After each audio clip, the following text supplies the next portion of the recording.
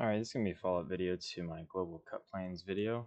And today what we've done is we've created a viewport that has a global cut plane assigned to it. So we're trying to target, let's just say the fifth level of piping here. And essentially there is piping that is crossing over each other. So I've been asked if I can solve this hidden line issue. So if you ever see something like this, this is called hidden lines when you're dealing with global cut planes.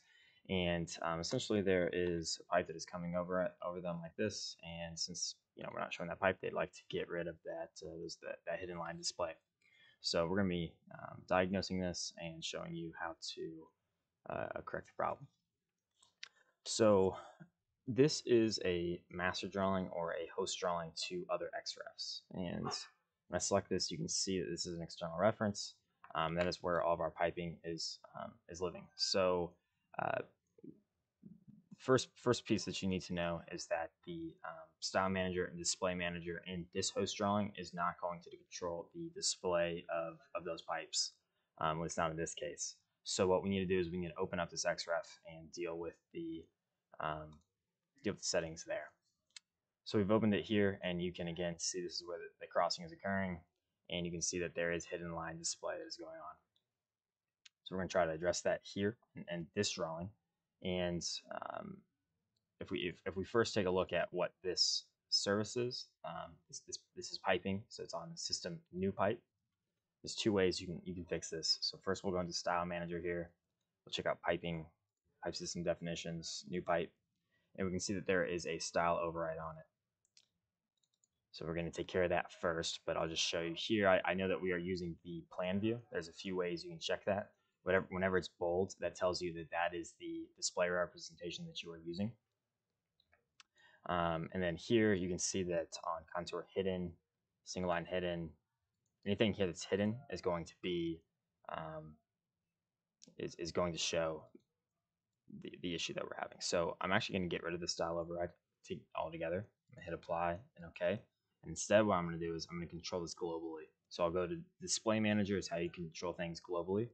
So we'll do configurations and sets. These are your display representations. So if you're not familiar with these and you want to know more about them, give it a Google here. But I believe that if we come over here, see here's this Thermaltech plan. It references the plan view. Regardless, we're going to come down here to representations by object, and we're going to look at piping here. And I know that the display representation that we're using is plan, so I'll just double click that, and I'm just going to hide everything that is hidden.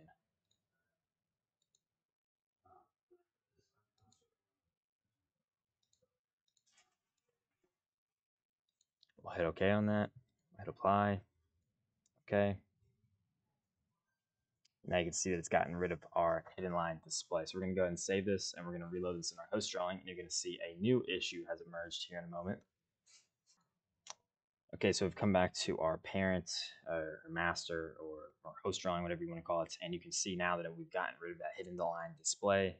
You can see that it actually hasn't worked on this one, and I can tell you why in a moment. But now we have a new issue where it is completely broken our line segments. So for this, there are two causes to that, and we're going to come back here to our the underlying drawing. So what's being referenced in to the host drawing, and again we will do display manager. First I'm actually going to address which line was it. It was this line is still showing up as showing the hidden. We can take a look at this. It's on the condensate drain system, and I can guarantee you that it has a display override on it right now. So you can see again, style override has been enabled for this. And because of that, it is not going to inherit the changes that we made a moment ago to display manager. So the way to think about this is style manager allows you to customize the displays by service.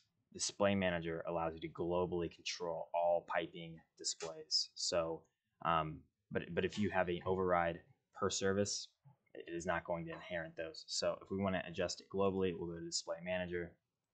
And what we're going to try to do here is come back down to piping, and we're going to try to fix that where the segment gaps are at. So earlier we were seeing a gray dashed line whenever we were seeing the crossover. So I'm actually going to undo all of the hiddens that I enabled a moment ago.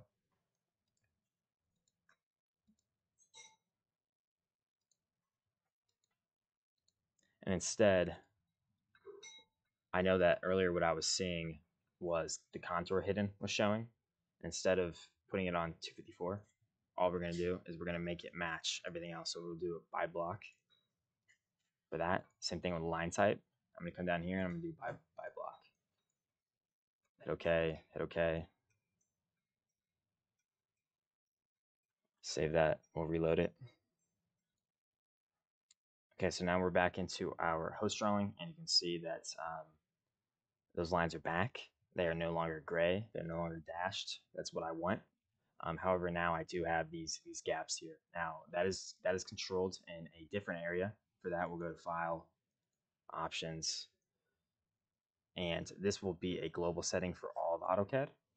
So you'll just come up here to File Options, MEP Display Controls, and there's Apply Gap to Outside and Apply Gap to Inside. And you can see here to the right, it's showing you how that changes displays. So we'll hit Apply, OK, and it has now completely gotten rid of that. So the settings that we've discussed here may not be ideal for your situation, but nonetheless, the principles for diagnosing and troubleshooting what we experienced here are going to be the same. And you can see here, like this is going to be an issue now, right?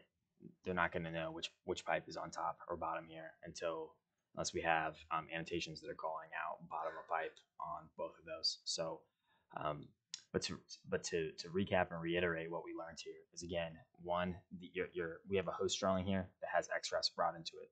The style manager and display manager settings for this drawing are not going to affect our XREFs. Instead, we need to go into our XREFs. Secondly, when we're in our XREFs, we then need to know, typically you want to control everything via display manager, because that's going to be the master configuration that's going to be passed down to each individual object. So for example, we manipulated the piping object, and it's going to pass it down to all piping objects unless you have gone into style manager and you have enabled a service override. So services by chilled water or steam or what have you. So if you're having issues, go ahead and take a look at those settings. If you have any questions, let me know.